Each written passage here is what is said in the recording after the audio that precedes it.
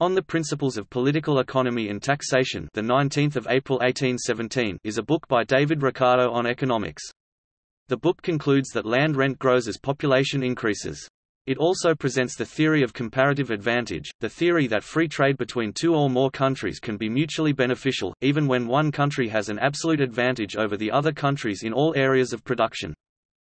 Ricardo claims in the preface that Turgot, Stuart, Adam Smith, Jean-Baptiste Say, Sismondi, and others had not written enough satisfactory information on the topics of rent, profit, and wages. Principles of Political Economy is Ricardo's effort to fill that gap in the literature. Regardless of whether the book achieved that goal, it secured, according to Ronald Max Hartwell, Ricardo's position among the great classical economists Adam Smith, Thomas Malthus, John Stuart Mill, and Karl Marx.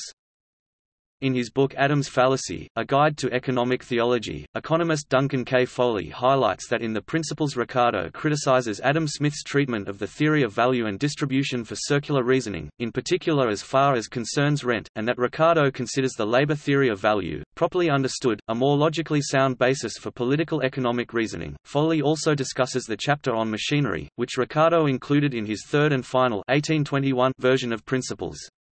Here Ricardo famously analyzed the impact of the adoption of machinery on the different classes of society, revising his earlier view that mechanization could be expected to be of benefit to each of the classes of the society.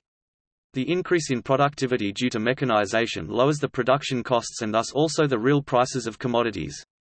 Whereas the landowning class and capitalists benefit from the lower prices, workers in contrast do not reap such benefit from the lower prices if capitalists reduce the wage fund in order to finance the expensive machinery, causing technological unemployment among workers. In this case, Ricardo points out, wages are forced down by competition among workers, and the introduction of new machines can lead to an overall decline in the well-being of the working class.